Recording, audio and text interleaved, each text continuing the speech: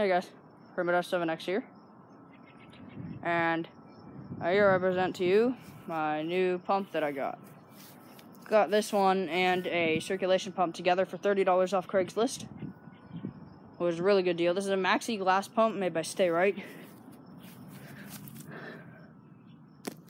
Max-e-glas.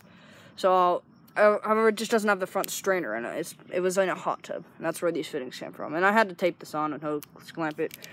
But this is just a tote full of water. I have it closed so that like stuff doesn't get in it because there's no strainer, so it would go right in the impeller.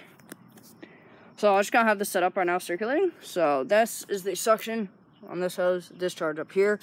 So this is configured for 115 volts, 3450 RPM pump, and it draws 12.6 amps. Yeah, 12.6 amps from the mains. So I got that all wired up in here. And put a nice long cord on it that goes over there. So I'm gonna run this so I can show you guys.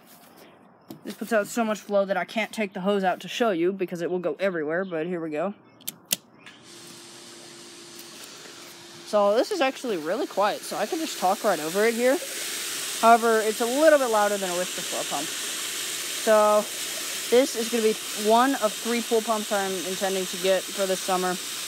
The other 2 is a Pentair whisper flow and then a Whirlpool 72715 above ground pump. So yeah, whisper flow is going to be coming next, if anything, but I'm going to show you the circulation pump in another video. So this, yeah, that's the pump. It's really nice and quiet. So hope to see this in setups. I might make a water park or something in summer. So yeah, max-e-glas pump, pool pump, very quiet.